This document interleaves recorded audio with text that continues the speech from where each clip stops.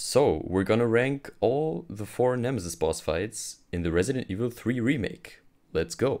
Number 4, Biollante Nemesis. Like I said, I don't even think this is a true boss fight, because it's so short and just very boring. So this Poison Ivy version of Nemesis can't move, but it also cannot be harmed by any of our normal weapons. Oh no, what are we going to do now? Well, thankfully, and very conveniently, right behind us, there is a huge laser cannon that looks like it came straight out of Doom. And Jill grabs it. Of course she immediately knows how to operate it, and of course it's also loaded. Like, how can she even hold that thing? Anyway, she shoots Nemesis with it, which does a ton of damage to him, but he's not fully done yet. So now we have to recharge the cannon by manually pushing these containers or batteries on the sides of the room back in. And Nemesis tries to stop us, but he does a pretty bad job. There are these weak spots on his plant body that we need to destroy, and when all of them are destroyed, he falls unconscious for a pretty long time. And yeah, Jill takes the recharged cannon, shoots Nemesis, he falls forward, and we get a 1-second quicktime event where we just have to walk forward. It's the weirdest looking thing. It seriously takes like 1 second at most, and then the cutscene continues. So stupid. And Jill shoves the laser cannon up Nemesis' mouth and finally completely kills him. This fight doesn't even get a score. It's barely a boss fight, and I just can't take it serious at all. I have to admit though, that this form of Nemesis, in terms of design, looks pretty freaking cool. Number 3, Flamethrower Nemesis. So is this first boss fight any good? No. He only does 3 attacks in this entire fight. The normal fire blast with his flamethrower, that one charging attack, and the one attack where he shoots up in the air and fire starts coming down around him.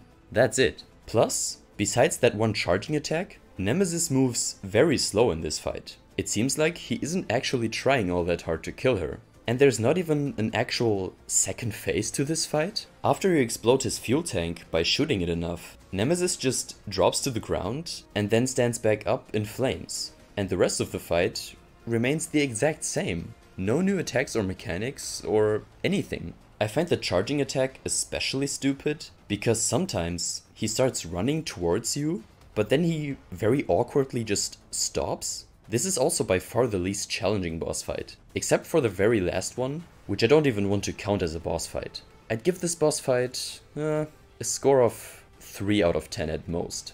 It's pretty bad. Number 2, the Clock Tower fight.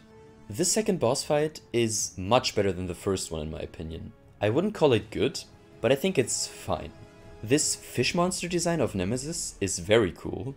It looks pretty creepy, and it's very detailed as well. His attacks and movement animations also look really nice. And I don't know if it's just me, but I also like the sound design of his steps and his roars and his attacks. Like when he slams his claw into the ground, for example. Gameplay wise, it's alright. Just like with the first fight, his attack variety is way too small, and overall they are pretty easy to dodge. Even more than the first boss, because at least there was that one charging attack, which was sometimes tough to dodge. And most of the fight is just made up of spamming the shit out of him with the grenade launcher. He also gets stunned by every successful hit, so there can be parts where he just doesn't move until you stop blasting him with grenades. And this kinda makes this fight feel much less dynamic. I think they should have amped up Nemesis' poise and reduce his health bar. Oh my god, yeah, the health bar is ginormous. The fight takes way too long at the end. It feels like a drag to get through. The only really cool thing about this fight is part of the second phase, where he starts jumping up the cars and run around until he climbs to the top of that large building and then jumps on you. And even that attack is super easy to avoid. But you can use the landmine grenades that explode on impact to catch him off guard while he's running on circles on top of the cars. Which I guess is something, you know, some cool mechanic I guess. I would give this boss fight a generous 5 out of 10. Number 1, Umbrella Lab Nemesis. At first, you fight him almost the exact same way you did in the second boss battle. However, now he has this fleshy tentacle arm, which he almost exclusively attacks you with. This phase is nothing special, nor is it all that challenging. Like in the second boss fight, you just have to spam the shit out of him with the grenade launcher. And then we get to a short cutscene, And it's Carlos. Man, that's a very great coincidence that he just happens to be here. And he's also at the exact spot where he needs to be. Because now we get to the second phase. And now Nemesis again starts running around in circles, just like in the second boss fight. And then he hides between one of these tanks.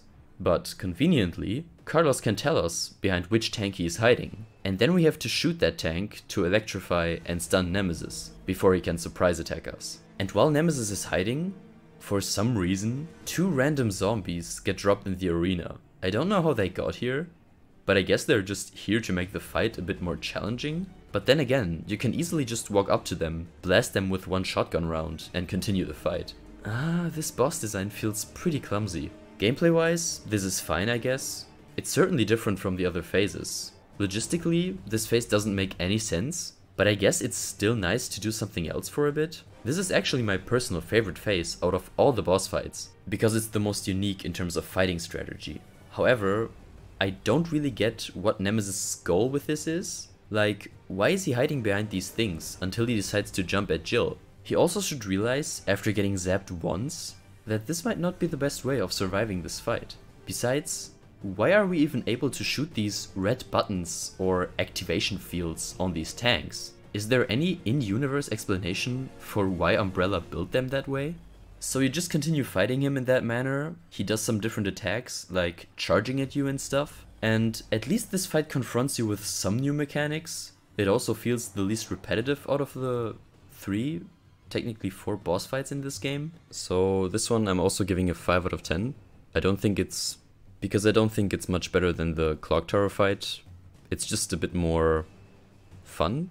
Yeah.